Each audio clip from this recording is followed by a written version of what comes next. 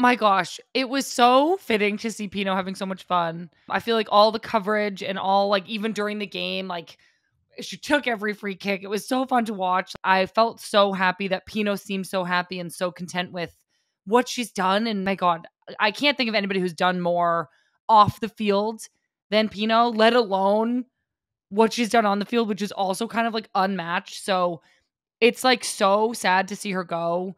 But I'm happy for her that she feels like it's her time and like Yeah. she's just accomplished literally everything that you can accomplish. Her impact will live forever within the team and outside the team. She has like transcended the sport of soccer. It's crazy. Like she's impacted her generation, our generation, the generation after us, and even people that don't even know how much she's impacted them yet. She's impacted those people as well.